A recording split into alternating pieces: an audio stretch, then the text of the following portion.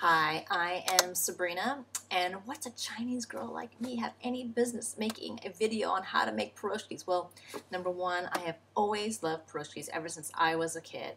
And number two, my son, my 10-year-old, is learning about Russian immigration into America, and that's part of his history class. And so I volunteered to teach him as well as a bunch of 10-year-olds on how to do it. And I must say, this is not an easy recipe in terms of time. It's going to take a whole Saturday afternoon to do it, so get prepared and get some free labor of these kids. The first step of this recipe is a fabulous dough. You basically dissolve a package of yeast, a teaspoon of sugar, and a quarter cup of warm water. Mix it all up, let it sit in a warm location. It takes about 10 to 15 minutes for it to get nice and frothy. From there, mix 3 eggs, a half a cup of oil, 5 teaspoons of sugar, and 1 teaspoon of salt. You mix it all up, and then add that mixture to a warm pot of milk.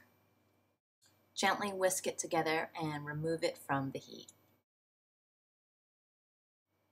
You're going to use 4 cups of all-purpose flour, but start with half of that and put half of the flour in a large mixing bowl and gradually stir in the milk mixture. Then you're going to add the yeast solution alternately with the remaining flour, stirring after each addition. Important thing to know is that your milk mixture can't be too warm or it will kill the yeast. The recipe officially asks for 4 cups of flour, but in the times I've made it, it still feels a little wet, and so you may end up adding, a half cup there and a half cup here to get it just the right consistency. And then ultimately you're going to let it rest, put it in a bowl, and put a wet cloth over it and let it rest and double in size. There's lots of possible Piroshki fillings. I decided to do a traditional one, which is ground beef, cabbage, onions, salt, pepper, and fresh dill, even hard-boiled eggs. I have a pound of ground beef that I ground up, and I try to do not a super lean one, but pretty lean because I don't like it fatty. That's the ground beef. Either 2 small onions or 1 large onion, sort of caramelized. You could do it with a little bit of butter and canola oil. Cabbage. I have a really large one, so I decided not to use the whole thing. This is about 3/4 of a large cabbage or 1 small big one, sort of chopped up and browned. And I like to season my things along the way, not just add the salt at the very end. So mix it all in. And my favorite ingredient is dill. It asks for like a teaspoon. I say be generous. And I use fresh dill. And let's see, come closer. And you can see it. And add more. This is like, I don't know, 3 tablespoons. Let's see how it tastes. You might want to add some salt. Need some salt.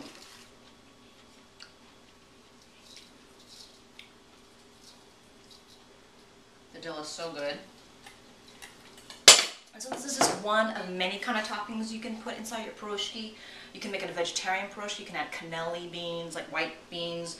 You could add broccoli and beef. It could be a beef cheese. So this is just one of many amazing options for your Piroshki.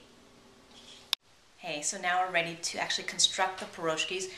This dough has been sitting here all the time where I was working on the filling. This dough has been resting and rising, and it's like, oh man, this is gold. It's so light, and it's like kind of like feels like the weight of a little bit heavier than a football, and it's light and airy. And so the goal is now to turn this into 30 little golf balls. So you're basically going to take some and spend the next 5 minutes making that size ball, and that will end up being a fabulous piroshki. So these are my 30 little golf ball size things, and so I kind of keep it covered to keep it moist. And now I'm going to roll it out. I guess you could do it by hand, but I use a roller, and I put a little bit of flour on it. And I'm not aiming for circle, I'm actually aiming for more of an oval. About 3.5 to 4 inches in diameter. Okay, from here, I'm going to put some stuffing in. And you can add cheese if you want at this point. And it's closing. And this is really just a pinching close. I don't know the official Russian way to do it. Pinching, I feel like I'm making Chinese gok, but pinch, pinch, pinch. So then you have this middle seam.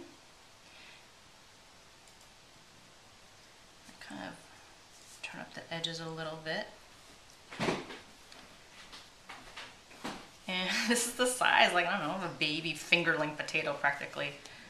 And I'm going to place it seam side down. And it's that seam that you get. This is seam when you put it in the oil, that makes that beautiful crack. It's very distinguished in a piroshki. More to go. I know this sounds a little goofy, but it really, really works. Last time I made this, we made 120 piroshkis for like 60 kids with very different tastes. We had a veggie one, a beef and cheese, and just pure beef. And I didn't know how to distinguish which piroshkis would go to who, so we marked them. And I didn't know how I was going to mark it, but I think this is what they do in Chinese dim sum places. You just take food coloring, you can use all the different colors. So in this case, I'm going to use red. I took an old chopstick that I don't mind throwing away, and I gave them a dot. And in this case, the red dot, can you see the red dot? Means this is going to be a pure beef with no cheese. The last step is either to deep fry, my preference, or to bake the piroshkis. You can heat the oil to 375 or bake at 400 degrees for about 20 minutes.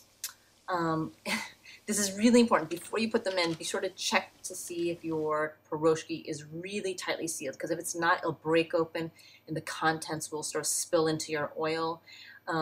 Sometimes you have a very stubborn little piroshki that doesn't want to turn around, so you'll have to be vigilant with these rascals.